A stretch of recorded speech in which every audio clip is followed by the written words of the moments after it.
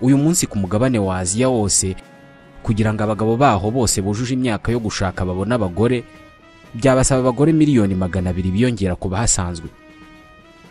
Uriya mugabane ufite ikibazo cy'ubuke bw'abagore. Ibi byatewe n'iki? Mu bihugu by'Ubushinwa, Ubuhinde, Pakistan na Afghanistan huzuye abantu benshi babyara umukobwa bakababaraho kwishima kubera ko bavuga ko umukobwa yakuze ava mu muryango we akajya gufasha undi muryango kororoka no kwiyubaka. Uyu munsi babuze abakobwa kubera ko mu myaka yashize bakuragamo inda zari kuzavukamo abana b'abakobwa.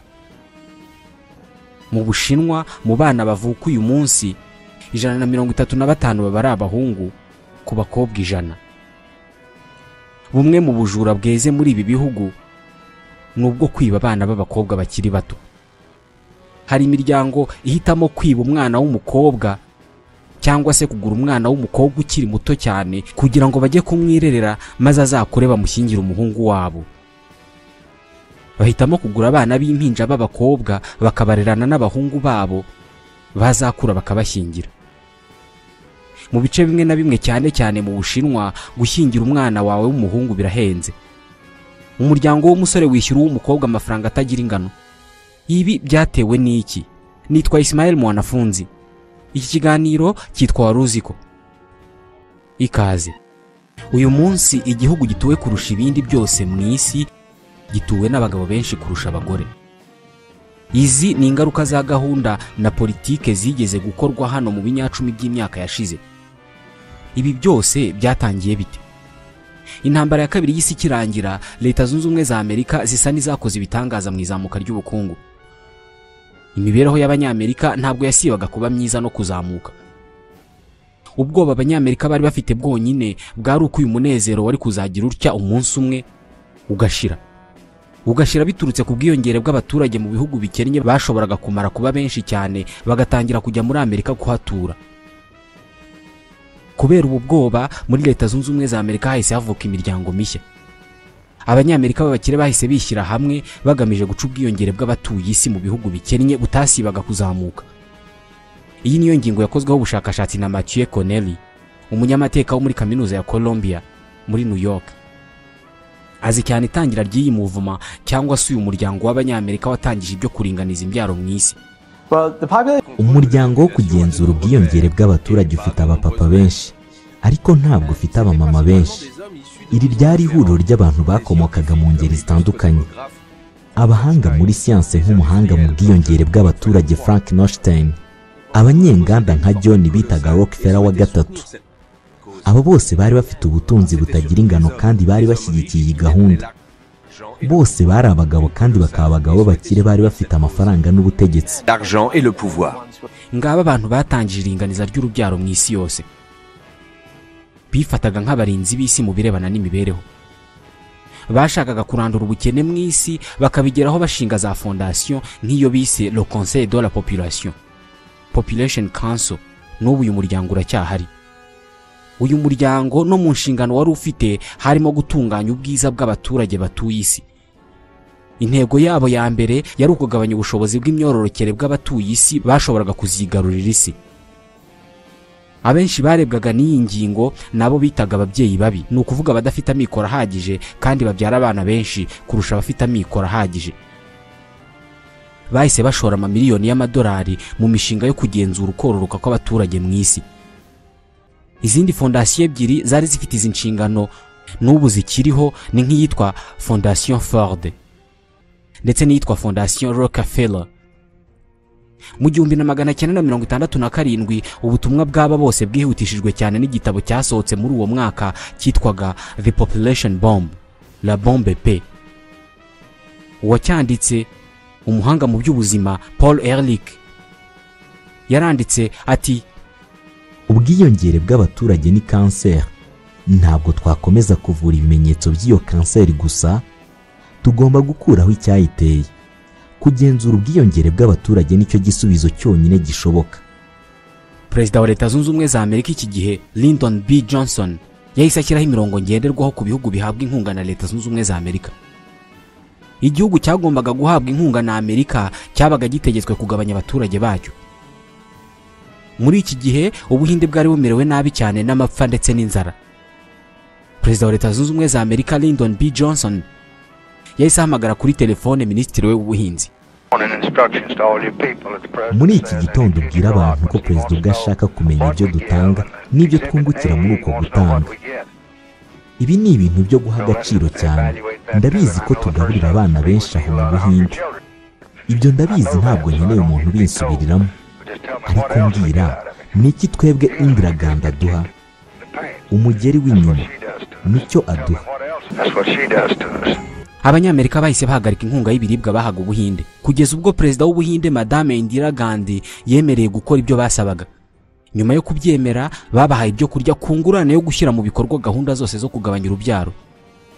Muri make, uwanze ubwumvikane yagombaga kwemera kwicwa n'inzara. Ibi kubishyira mu bikorwa ntabwo byari byoroshye kubera ko kimwe n'ibindi bihugu iki gihe hari hatarashira imyaka myinshi Ubuhinde bubonye ubwigenge. Ibi byari bisobanuye ko inkunga ziturutse mu burengerazuba bw'isi zitarebwaga ijisho ryiza na bamwe mu Bahinde. Niyo mpamvu mu nyandiko zo mu bubiko bwa Fondation Rockefeller ushobora kuzasomamo amagambo nk'aya ngaya: ibihugu byose birimo kwiyumva nk'aho bikorerwa ivangura rishingiye ku bukungu no kuri politiki. Byakirana amakenga ibitekerezo by'ibihugu bikomeye binafite ubutegetsi mu biganza. Inkunga z'amahanga ahanini zibonwa kandi ni nabyo nka kimwe mu bikoresho bikomeye by'ubukoloni bugezweho. Iki gihe imwe mu nshingano z'umuryango w'abibumbye kwari ugufasha ibihugu bikennye kudatinya no kutagirwaho ingaruka n'amategeko bashyirwagaho n'ibihugu bikomeye byo mu burengerazuba bw'isi. Mu 1969 uyu muryango w'abibumbye wahise ushinga ishami ryawo rishinzwe kugenzura ubwiyongere bw'abaturage mu isi, UNFPA cyangwa se FNUAP. Ishami rya Loni rishinzwe abaturage. Iri shami ritari rifite aho ribogamiye nk'uko babivugaga. Leta z'ibihugu bikize byo mu burengerazuba bw'isi byarishyizemo amamiliyoni y'amadolari agomba guhabwa ibihugu bikennye kugira ngo bigenzure ubwiyongere bw'abaturage babyo. Nyuma ya Leta Zunze Ubumwe za Amerika, ikindi gihugu cyashoraga amafaranga menshi muri UNFPA cyari Suède, Norvège, Canada n'Ubwongereza. Mu mezi yakurikiyeho, abakozi bashinzwe ibyo kuringaniza urubyaro baturutse muri UNFPA cyangwa se FNUAP no mu bihugu biha amafaranga bahise bakwira hose ku isi mu bihugu bikennye, batangira akazi ko kugabanya imbyaro. Ku ntego yo guhamagarira abaturage kubyara abana bake, aba bari bafite ibikoresho byose bikenewe. Uyu munsi hashize imyaka irenga 50 intambara bisi ya Korea irangiye. Gusa mu mijyi itandukanye ya Korea y'Epfo nka Seoul uyu munsi haracyari ibibumbano byibutse iyo ntambara. Iyi ntambara ikimara kurangira, Leta Zunze Ubumwe za Amerika zafashije iki gihugu kwiyubaka, ariko zinakora ibikorwa byo kugifasha kugabanya izamuka ry'abaturage. Abajyanama mu kuringaniza imbyaro bazengurukaga igihugu bitwaje ibimenyetso bitanga ingero z'imibereho mu bihugu bifite abaturage bake n'imibereho mu bihugu bituwe n'abaturage benshi. Muri Korea y'Epfo iki gihe hashyizweho abajyanama b'ubuzima bazenguruka igihugu batanga uburyo bwose bufasha abantu kuringaniza imbyaro. Abanyamerika n'Abanyaburayi iki gihe batanze amabus n'amajeep yahise ahindurwa clinique mobile, amavuriro agendanwa. Conseil de la Population murayibuka, ya fondation yashinzwe n'itsinda ry'abakire biyemeje kuringaniza imbyaro mu isi, yahise inshingano zikomeye Minisiteri y'Ubuzima muri Korea. Izi modoka zigomba kwifashishwa mu kuzamura imibereho y'Abanyakoreya, by'umwihariko hitabwa ku bibazo by'ubwiyongere bukabije bwabo. Biri mu nyandiko za Fondation Rockefeller. Mu bigo nderabuzima, abagore bagirwaga inama yo gukuramo inda. Gukuramo inda cyabaye igikorwa cyorohejwe ku buryo bitari bikiri ngombwa kujyana na se w'umwana igihe ushaka gukuramo iyo nda. Mu gihugu hose herekanwaga za sinema zigaragaza ubuzima bwiza bw'umuryango muto. Abahinde nabo bagombaga kubyara abana bake. Kuva mu 1956 clinique mobile cyangwa se za modoka zitanga service z'ibitaro zatangiye kuzenguruka mu byaro bya kure hirya no hino mu Buhinde. Umuryango mpuzamahanga mu kuringaniza imbyaro wari ushinzwe Ubuhinde kuri iyi ngingo witwaga IPPF, the International Planned Parenthood Federation, umwe mu miryango mpuzamahanga ikomeye mu birebana no kuringaniza imbyaro. Muri iyi myaka ya za 50 mu Buhinde bwose habarurwaga centre zirenga 42,000 zitanga service zo kuringaniza imbyaro. bari bafite clinique mobile cyangwa se za modoka zitanga service z'ibitaro zirenga 800, bakagira igisirikare cy'abakorerabushake b'ubuvuzi barenga 400. Fondation Ford na Rockefeller zahise ziha amafaranga za kaminuza n'ibitaro kugira ngo bafashe muri gahunda yo kwigisha abaturage uburyo bwo kubyara bake. Hakoreshejwe ubu buryo, icyiciro cy'injijuke zose z'igihugu zahise zitangira gusangira ubwoba n'ibihugu byo mu burengerazuba bw'isi, ubwoba bw'uko ubukene rimwe bwazabatera kubera ubwiyongere bw'abaturage bafite amikoro make. Umwe mu mpuguke mu myororokere woherejwe mu Buhinde na Fondation Conseil de la Population ni Dr Sheldon Seagull. Uyu ni umunyamerika yoherejwe i New Delhi afite mission yo guhimba uburyo bugezweho bwo gufasha abahinde kugabanya imbyaro. Muri ubwo buryo harimo no guteza imbere uburezi bw'imyororokere cyane cyane mu makaminuza. Abanyamateka bamwe bo mu Buhinde nyuma baje kumenya ko uyu Sheldon Seagull yinjiranye rwihishwa mu Buhinde udupira two gufunga inzira z'imyibarukiro z'abagore. Kuri douane yababwiye ko ari imitako ya Noheli. Abakozi ba douane ntabwo bari bazi ibyo ari byo. Mu buryo leta itari izi yatangiye kujya ashyira utwo dupira mu bagore. Mu nyandiko zo mu bubiko bwa Fondation Rockefeller hagaragaramo ibyo Sheldon Seagull yandikiye abayobozi be muri Amerika. Ubu ngubu icyo nkora ni uguha abaganga bigenga udupira mfite. Tumwe muri two turimo turatugerageza ku nkende. Ndatekereza ko ari ngombwa kwegeranya amakuru mu buryo bw'ibanga mbere yo gusaba ko twadutanga mu mavuriro ya leta. Ntabwo nshaka kubisaba Minisitiri w'Ubuzima kuko yahita byanga uko byagenda kose, bitewe nuko turimo gukorera ubushakashatsi ku bantu. Agapira kari keza cyane kubera ko bakinjizaga mu mubiri w'umutegarugori akaba yanakibagirwa. Bwari uburyo bwiza cyane mu kuringaniza urubyaro. Izi nyandiko zinagaragaza ikoreshwa ry'ubundi buryo busa n'ubukomeye nko kumisha imiti itera ubugumba mu byaro bakoresheje indege cyangwa se bakayivanga n'amazi abantu banywaga. Izi nyandiko zinagaragaza ko hatekerejwe kwamamaza ibikorwa byo kuryamana hagati y'abafite ibitsina bimwe no gushyiraho imisoro ku bana. Ukajya usora amafaranga bitewe n'umubare w'abana ufite. Abagore bemeye kwifungisha batangiye guhabwa agahimbaza musyi. Mu 1975 leta y'Ubuhinde yategetse abagabo n'abagore 8 miliyoni kwifungisha. Nyuma y'igihe abari bashinzwe iyi gahunda bavumbuye uburyo bwiza bwo kugabanya imbyaro mu Buhinde. Uburyo bwanagize ingaruka zikigaragara n'uyu munsi: kurema isi itagira abagore, gukora ku buryo abantu bazabura bo babyarana. Uyu munsi iyo bavuze ihohoterwa rishingiye ku gitsina nko gufata ku ngufu ndetse n'irindi hohoterwa cyane cyane ryibasira abagore, amaso yose ahita areba Ubuhinde. Hari intara zimwe na zimwe z'Ubuhinde ziba zirimo abahungu barenga 120 ku bakobwa 100. Henshi mu Buhinde abana b'abahungu 20 bavuka uyu munsi ntabwo bazigera babona abagore. Ubwinshi bw'abagabo ugereranije n'abagore ni ikibazo. Hari ubushakashatsi bwagaragaje ko abagabo benshi batashatse baba bafite ibyago byinshi byo kugira imyitwarire mibi imeze nk'iy'ubuzererezi. Ubaza ibyaha by'urugomo n'ubugizi bwa nabi bikorwa mu isi, ibyinshi ni ibikorwa n'abantu batigeze bashaka. Agresivite cyangwa se amahane y'umuntu afitanye ihuriro rya hafi n'ingano y'umusemburo w'abagabo witwa testosterone. Abantu batashatse b'abagabo nibo bagira uyu musemburo mwinshi. Umuntu wese ushatse umugore ingano y'uyu musemburo ihita igabanuka. Bivuze ko umunyamahane ushatse umugore aba afite amahirwe menshi yo gutangira gucisha make, bikaba karusho yabyaye. Ku bantu bose iyo bamaze kubyara ingano y'impuhwe zabo iriyongera. Iyi ni imwe mu mpamvu zitekerezwa ko zitera urugomo mu Buhinde. Umubare w'abasore benshi badafite amahirwe yo kuzabona abagore. Dore uko ibi byatangiye. Mu myaka ya za 70 nubwo hari harakozwe byinshi ngo abantu bagabanye kororoka, ariko mu bihugu nk'Ubuhinde hari hakivuka abana benshi. Abaturage bari bakiyongera cyane. Uyu ni Mathieu Connelly, umunyamateka muri kaminuza ya Columbia muri New York. Icyo batari batekerejeho ni uko mu miryango myinshi yo mu byaro abana ari ubwiteganyirize bw'izabukuru ababyeyi baba bafite. Ikindi ni uko mu bice bimwe na bimwe by'imijyi abana ubwabo bibeshaho bakabeshaho n'imiryango yabo niyo baba bakiri bato. Ni nk'iwacu. Ngiyi impamvu hari abantu bakoraga uko bashoboye kose bagakwepa uburyo bwose bwashyizweho bwo kuringaniza urubyaro. Abashinzwe iyi politike bagombaga gushaka ikindi gisubizo kuri iki kibazo. Sheldon Seagull n'abandi bari bafatanyije byarangiye bashoboye gutoresha itegeko ryemerera abantu gukuramo inda. Mu ibaruwa yandikiye abamukuriye, Sheldon Seagull yaragize ati, igihe kirageze ngo gukuramo inda byandikwe mu mategeko yo kuboneza urubyaro mu Buhinde. Twategereza igihe kingana iki ngo Ubuhinde bube bwemeje mu mategeko yabwo gukuramo inda?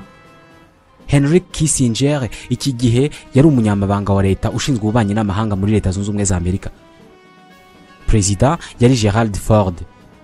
Mu 1974 mu nyandiko yamaze igihe kinini ari ibanga yiswe Kissinger Report, yaragize ati, nta gihugu na kimwe kigeze gishobora kugabanya ubwiyongere bw'abaturage kidakoresheje gukuramo inda. Gukuramo inda cyari ikintu kitapfa gutekerezwa mu Buhinde. Nta dini na rimwe ryashoboraga kubishyigikira, haba Hinduisme, Islam cyangwa se Abakristo. Kugira ngo iki gikorwa cyumvishwe abantu kandi bacyemere, byasabaga intwari ikomeye. Un fils perpétue la lignée du père et du grand-père. Umwana w'umuhungu niwe usigasira amaraso ya se na sekuru. Umukobwa we ntashobora gukora ibyo. Ni byiza kubyara umwana w'umuhungu kubera ko abumbatira izina ry'umuryango. Iyo umukobwa ashyingiwe, izina rye ry'umuryango rihita rizima, agafata iry'umuryango w'abandi. Nk'ubu njye nahindutse umugore wa Kim. Ni umwe mu banyakoreyakazi babayeho mu myaka ya za 70. N'ubu abaturage benshi mu burasirazuba bw'isi baracyatekereza gutya. Ngiyi intwari imwe rukumbi yashoboraga gukemura ikibazo cy'ubwiyongere bw'abaturage: kubyara abahungu gusa. Muri Koreya, iyo umuryango wabyaraga umwana wa mbere akaba ari umukobwa, bamufataga nk'impano y'Imana. Umwana wa kabiri nawe iyo yazaga ari umukobwa, nawe yabaga ari mwiza nta kibazo. Umwana wa gatatu iyo yabaga ari umukobwa, ababyeyi batangiraga guhangayika. Umwana wa kane iyo yabaga ari umukobwa, kwabaga ari ugutenguha, deception. Bamwitaga runam, bisobanura le dernier avant le fils, ubanziriza umuhungu. Muri Koreya hari ba runam benshi. Ni izina bita umwana basa n'abahamagara amahirwe ngo ukurikiye hazaza ari umuhungu. Kera kabaye iyo babyaraga umuhungu bamwitaga gwinam, le fils précieux, umuhungu w'agaciro. Mu Bushinwa bwa kera, mu muryango w'abitwa abasonge mu majyaruguru, bagiraga umuco utari mwiza na gato. Ababyeyi babaga badafite amikoro yo kurera abana benshi, ariko bakaba barabyaye umuhungu, bataga abana b'abakobwa babyaye bakabasiga abana bagapfa. Mu muco w'Abashinwa batandukanye bavuga ko mu bintu bitatu bibi bishobora kuba ku muntu, ikibi kurusha ibindi byose ari ukubura abagukomokaho. Ibirebana no kugira abazagukomokaho bireba abahungu gusa. Udafite umuhungu ubwo ntawe uzamukomokaho. Mu Bushinwa, umwana w'umuhungu aba agomba kwita ku babyeyi be igihe bageze mu za bukuru, kubera ko benshi nta buryo bw'ubwiteganyirize baba bafite. Mu myaka ya kera, abakora muri serivisi zo kuboneza urubyaro bemezaga ko gukunda abana b'abahungu kw'Abashinwa ari ryo zingiro ry'ubwiyongere bwo kubyara benshi. Mathieu Connell ni umunyamateka. Abayobozi ba za fondasiyo zo kuringaniza urubyaro nka Fondation Ford cyangwa Conseil de la Population baje kumenya ko mu bihugu bikennye ababyeyi benshi baba bifuza kubyara umuhungu. Bahise batekereza ko baramutse bashyizeho uburyo bwo kumenyesha umubyeyi igitsina cy'umwana atwite, byazatuma ababyeyi bitabira gukuramo inda, bigatuma abaturage bagabanuka byihuse. Hamwe n'ubu buryo, ababyeyi bashoboraga kubyara abana bifuza gusa, ni ukuvuga abahungu. Kari akazi k'abashakashatsi. Bidatinze hahise havumburwa uburyo bwo kumenya igitsina cy'umwana uzavuka inda ikigira amezi 10. Ni isuzuma bita amniosynthèse. Iki gihe hari hafunguwe ku mugaragaro ikiswe avortement sélectif des filles, gukuramo inda zizavukamo abana b'abakobwa. Mu gushyigikira kubyara abana b'abahungu benshi kurusha abakobwa, batekerezaga ko mu gace cyangwa se mu gihugu habaye hari abahungu cyangwa se abagabo benshi kurusha abakobwa, byaba ari byiza ko kugabanya imbyaro, kubera ko abagabo 10 bari mu gace gatuwe n'abakobwa 2, ntabwo abagabo 10 bose batera inda abo bakobwa 2 ngo babyara abana bageze ku 10, cyane ko kubyara k'umugore bimusaba amezi 9, mu gihe kubyara k'umugabo bimusaba iminota itageze ku 10. Habaye hari abakobwa benshi n'abasore bake, byaba ari ikibazo ku bwiyongere bw'abaturage, kubera ko abahungu 2 bashobora kubyarana n'abakobwa 100 bose batuye mu gace runaka, ubwo abana bavuka bakaba ari 100. Mu gihe abagabo 10 ku bakobwa babiri bo batarenze abana babiri mu mwaka. Ubushobozi bwo kugaragaza igitsina cy'umwana wasamwe yari intwaro y'ingenzi mu kugena umuvuduko w'ubwiyongere bw'abaturage mu bihugu byo mu burasirazuba bw'isi.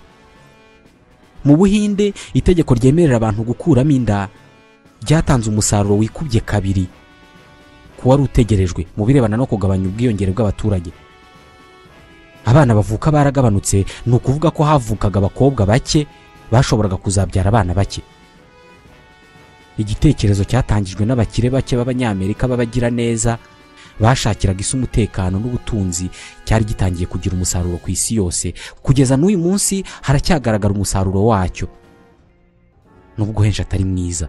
Muri Aziya, avortement selectif cyangwa se uburenganzira bwo gukuramo inda ku baturage bwatumye benshi bakuramo inda zari kuzavukamo abana b'abakobwa, bituma haba ubusumbane bw'ibitsina ku rwego runini. Mu Bushinwa, umwana w'umuhungu umwe kuri 5 bavuka uyu munsi ntabwo azigera abona umugore. Uyu munsi igihugu cyuzuye ibyitwa marché matrimonial, aho abantu bahurira baganira ku by'imibanire. Mu Bushinwa haba huzuye amatangazo y'abantu bashaka abagore. Mu Bushinwa abantu bandika amatangazo bagashyiraho amafoto yabo bakayamanika ahantu hahurira abantu benshi. Niba wifuza umugabo ukabona tw'abana, hamagara izi nimero. Shanghai ku murwa mukuru, abafite ibi bibazo bahurira hitwa kuri Parc du Peuple. Kenshi ababyeyi nibo bahaza baje gushakira abagore abahungu babo. Abenshi baba bafite umuhungu umwe kubera ko bahoze bemerewe kubyara umwana umwe wenyine. Mu Bushinwa kugenzura umubare w'abavuka byatangiye ku butegetsi bwa Mao Zedong. The President of the United States arrives at the People's Republic of China. Pekin, 1972 ku itariki ya 21 y'ukwa kabiri. Itariki yabayeho ibiganiro by'amateka hagati ya Perezida Mao Zedong w'Ubushinwa na Richard Nixon wa Leta Zunze Ubumwe za Amerika na Minisitiri w'Ububanyi n'Amahanga Henry Kissinger. Baganiriye ku kudasumbanya ububasha kandi bongera gushimangira ubushake bwabo bwo kwimakaza amahoro mu isi. Nta mpamvu n'imwe ihari yatuma tuba abanzi. Nta n'umwe muri twe wifuza gutsikamira undi. Nta n'umwe ushaka kugira ukuboko kurekure ngo ategeke isi. Ni Richard Nixon. Mu gihe uyu munsi Ubushinwa na Amerika birebana ikijisho kubera ubucuruzi, iki gihe bwo ntabwo Amerika yari ifite ikibazo cy'ubucuruzi bw'Abashinwa buzamuka cyane, ahubwo yari ifite ikibazo cy'ubwiyongere bw'Abashinwa ku isi. Perezida Nixon agishingura ikirenge i Pekin, imiryango yarafungutse ku baharanira kuringaniza imbyaro. Imiryango mpuzamahanga yigenga y'Abanyamerika niyo ya mbere yabanje kujya mu Bushinwa. Mu 1979 ikigega cya Loni gishinzwe abaturage FNUAP cyahaye Ubushinwa miliyoni 50 z'amadolari. Deng Xiaoping wayoboraga Ubushinwa iki gihe yahise akoresha aya madolari atangiza politike y'umwana umwe rukumbi. Amamiliyoni y'abahinzi bahise bahabwa amahugurwa yo kuba abajyanama b'ubuzima, bahita babita les docteurs pieds nus, abadoktori batagira inkweto. Akazi kabo kari ugutanga mu baturage uburyo bwose bwo kuringaniza urubyaro, ariko cyane cyane bari bashinzwe kumenya ko abafite abana batarengeje umwe. Banigishaga abantu ubuzima bw'imyororokere. Ibirebana no guhuza ibitsina mu Bushinwa byahise bihinduka ikibazo cya leta, affaire d'État. Umuryango w'IPPF, Fédération Internationale pour le Planning Familial, ushinzwe ibyo kuboneza urubyaro, wafashaga leta y'Ubushinwa mu birebana n'amikoro mu kuboneza urubyaro. Mu Bushinwa iyi politike y'umwana umwe rukumbi yongereye ibikorwa byo gukuramo inda z'ababyeyi bendaga kuzabyara abakobwa. Abaturage bari bategetswe kubyara umwana umwe wenyine, bakoraga byose bishoboka kugira ngo uwo mwana umwe azabe umuhungu, kubera ko bizeraga ko kugira ngo ugire abazagukomokaho bisaba kubyara umuhungu. Uyu munsi nanone mu bice bimwe na bimwe by'Ubushinwa umuhungu aracyafatwa nk'ubwishingizi bw'izabukuru ku babyeyi, kandi akaba icyizere cy'uko umuryango utazazima. Umuryango wo mu Bushinwa ugereranywa n'igiti. Igihimba cyangwa se uruti ruba rugomba kuba ari runini cyane, amashami akaba menshi n'amababi akaba menshi cyane. Uku niko batekereza ko umuryango uba ushobora kuba ku isi mu myaka ibihumbi. Ku bagabo batabyaye abahungu ngo bagira ababakomokaho benshi, mu Bushinwa babahaye izina Kwankun, bisobanura branche nue, ishami ryambaye ubusa. Ishami ryambaye ubusa ni umugabo uvuka, agakura, agasaza, akarwara, agapfa bikaba birarangiye, izina rye rikaba rivuye ku isi. Mu Bushinwa nta muntu ushaka kuba Quan Kun. Uyu munsi mu Bushinwa habarurwa abasore miliyoni 30 badafite amahirwe yo kuzabona abagore kubera ubuke bw'abakobwa. Hagati aho leta y'Ubushinwa ubu noneho yashyizeho politike y'abana babiri, hagamijwe kureba niba noneho umubare w'abahungu wazareshya n'uw'abakobwa, hanarebwa niba ikibazo cy'abasaza benshi mu Bushinwa cyakemuka. Abayobozi mu Bushinwa batangiye ubukangurambaga bwo guhamagarira abantu kubyara bitandukanye na kera, noneho kuri iyi nshuro babasaba kubyara abakobwa. Kutabyara umukobwa bisobanuye kutazabona umukazana. Abakobwa bafite agaciro kangana nk'ak'abahungu, nabo bashobora gufasha umuryango kororoka. Naha dusoreje ikiganiro Waruziko cyo kuri uyu munsi.